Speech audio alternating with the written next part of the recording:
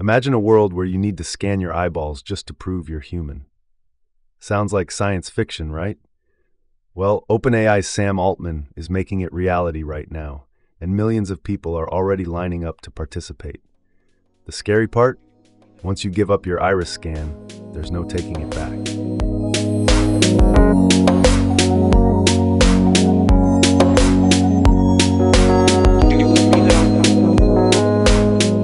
Hey there, digital explorers. Theodore here, and today we're diving deep into what might be the most ambitious or terrifying tech project of our time.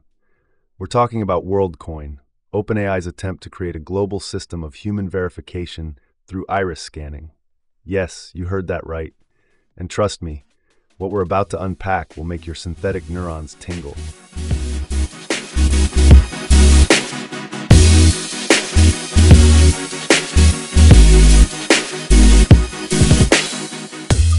Okay, so blockchain, zero-knowledge proofs, Worldcoin, eye scanning. It can feel like we're living in some kind of sci-fi movie, right? Yeah, and it feels like every day there's a new headline about it, too. Right. So today we're doing a deep dive into all of this, trying to understand why some people believe this whole blockchain world is the future, especially in the age of AI. And especially how zero-knowledge proofs play into all of this. Exactly. But we'll also unpack the controversy surrounding companies like Worldcoin, especially their approach with iris scanning. Some people are saying it's straight out of a dystopian novel. Definitely a lot to unpack there. There is. So maybe we can start with why anyone even thinks we need a blockchain-based world in the first place. Well, one of the biggest drivers is this growing difficulty in just telling who's even human online anymore. Oh, totally. One of the articles you shared about deepfakes really freaked me out, I have to admit. Yeah, it's getting scary good. And these AI bots, they're getting more sophisticated by the day. And it feels like every other week there's a new story about someone getting scammed by one of these things. It's really unsettling. It really is. And the thing is, our current methods of proving we're human, they're just not cutting it anymore. Like those Kepti CHA things. Exactly. They're becoming easier and easier for AI to crack. And then there's the issue of government IDs.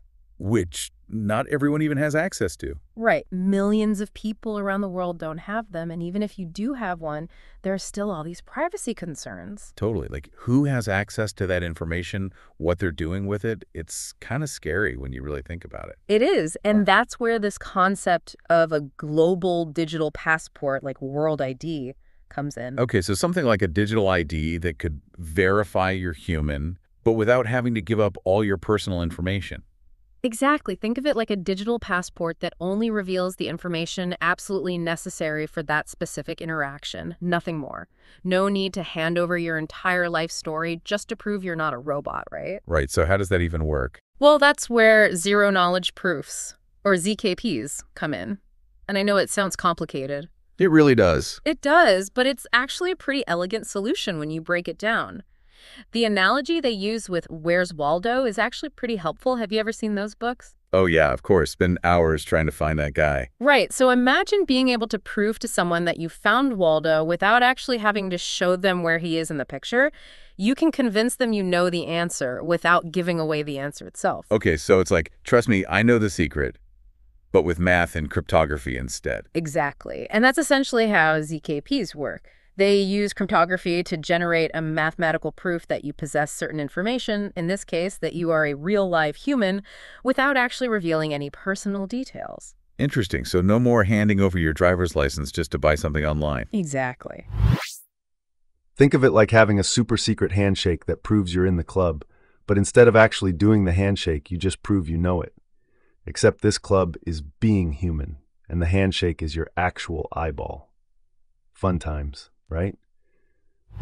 Okay, that does sound pretty cool. So how does that apply to something like World ID in the real world then? So let's say you want to log onto a website that requires you to prove you're human with World ID. You could verify your humanity without revealing your name, address, or any other personal details. And the website would still have the assurance that they're dealing with a real person? Yep. They get the verification they need, and you get to keep your privacy. It's a win-win in theory. Okay, that makes a lot of sense, especially with all the data privacy concerns we're seeing these days. Right. It's becoming more and more of a concern, and people are rightfully worried about who has access to their information and what they're doing with it. This could be a game changer. It really could. So this all sounds great in theory, But then there's Worldcoin, which is trying to actually make this whole global digital ID thing a reality. Right, and they're definitely shaking things up, that's for sure. I mean, their approach with the whole iris scanning thing has been pretty controversial. To put it mildly, right. Some people are calling it revolutionary. Others are saying it's like something straight out of Black Mirror. So how do they justify something like that? Well, their argument is basically that iris scanning is the most secure and reliable way to verify a person's unique identity. Because unlike a password, you can't exactly change your iris. It's pretty much impossible to fake.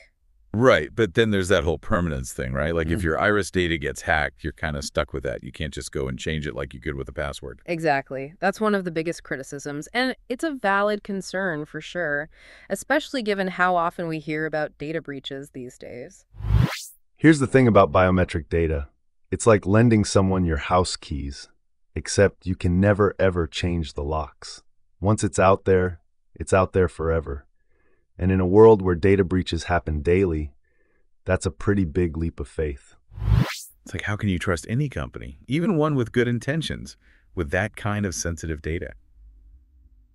And speaking of trust, there have already been reports of potential vulnerabilities with Worldcoin's technology, haven't there? There have, and it's definitely raised some red flags, especially among privacy advocates. And then there's the whole issue of their operations being banned or investigated in several countries. Right, Kenya even suspended their activities, didn't they? They did, and that's a pretty big deal. It really highlights the global unease surrounding this whole thing. Like, should a private company have that much power over something as sensitive as our biometric data? It's a valid question for sure. And to be fair to Worldcoin, they are trying to address some of these concerns, right? They've talked about this secure multi-party computation thing. Right, the SMPC. Yeah, where they basically split up the iris code into multiple encrypted pieces and store them separately. So theoretically, even if one part gets hacked, the whole thing is still secure. Right, it's like having a bunch of different locks on a safe. But the question is it enough? Is any form of iris scanning, even with added security measures, really justified? Especially when there might be other, less invasive ways to verify someone's identity. That's the big question, isn't it? And it leads to another point that I think a lot of people are struggling with, the whole decentralization dilemma. Like, Worldcoin is a centralized company. They have a CEO. They have investors. They're driven by profit. Exactly. So how can they credibly claim to be building a decentralized future? It seems like a bit of a contradiction, doesn't it? It definitely seems that way, and it's something they're going to have to address if they want to gain people's trust. They claim that eventually their system will be governed by a DAO, a decentralized autonomous organization. Like a digital co-op kind of? Yeah, something like that. So it would be more democratic, less reliant on any one central authority. But that's all theoretical at this point, and it kind of feels like they're saying, just trust us, it'll all be decentralized eventually. Right. And given all the concerns around privacy and data security, it's a big ask to just trust a company with that kind of power, even if they do have good intentions. And that's the crux of the issue, isn't it? How do you even begin to build something decentralized without, well, someone or something leading the way? It's that classic chicken and egg problem. It really is. And I think that's what's making people so uneasy about Worldcoin. It's like, yeah, they're open sourcing some of their technology. They're talking about giving users more control over their data. But is it enough? And are those moves driven by a genuine desire for decentralization, or is it more about just trying to appease their critics? It's hard to know for sure. It is, and meanwhile, they're asking people to trust them with incredibly sensitive information, with the promise of this future that's still pretty undefined. It's a tough sell for sure, even if they do have the best of intentions. It's like being asked to hand over the keys to your identity kingdom based on an IOU from a tech company.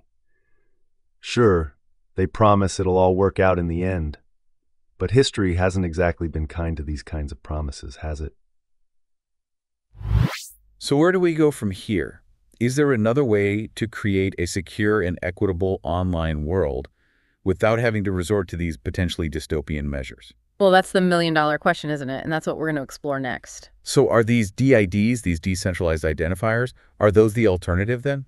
Well, they definitely have potential, that's for sure. Okay, so how do they actually address some of the concerns that we've been talking about, like with Worldcoin, for example? Well, for one thing, DIEs put the individual back in control of their own data instead of relying on a third party like Worldcoin to verify your identity. You have your own digital wallet. Okay, so kind of like a digital passport, but you control what's in it. Exactly. You control what information is shared and with whom, so you don't have to hand over your entire digital life story just to prove you're a real person. That makes a lot more sense, and it seems like it would address a lot of the privacy concerns that people have. It really could, but there are still some challenges, of course. Like what? What's holding them back? Well, for starters, you need widespread, for this to really work, you need governments, businesses, individuals, everyone on board. Right, it's that network effect thing again. The more people use it, the more valuable it becomes. Exactly. And then there are the technical hurdles, making sure these systems are secure, that they can talk to each other, that they're tamper-proof. That's all really important. That makes sense. And then there's the whole issue of just getting people to understand it, right? I mean, most people haven't even heard of DIDs before, let alone understand how they work. True, there's definitely an education piece that needs to happen, but I'm not too worried about that in the long run. How come? Well, think about how quickly we all adapted to things like online banking or social media.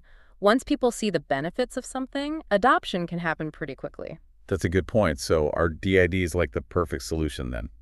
Well, I don't think there's a perfect solution to anything, but they definitely represent a promising path forward, one that prioritizes user control, privacy, and security. Yeah. It's about finding that balance, right? Right. Between convenience and security and also our own personal freedom, being able to control our own data. Exactly. And I think this whole conversation is really just getting started. It does feel that way. And we're going to be right here following every twist and turn. But for our listeners who are hearing all of this for the first time, what can they do? How can they be a part of this?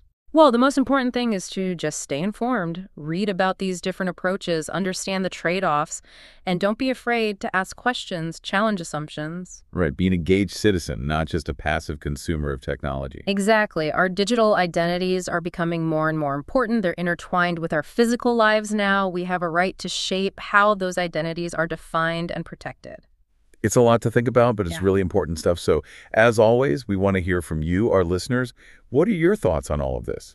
Is a blockchain-based world inevitable? Is it desirable? And how do we get there without resorting to dystopian measures? Let us know.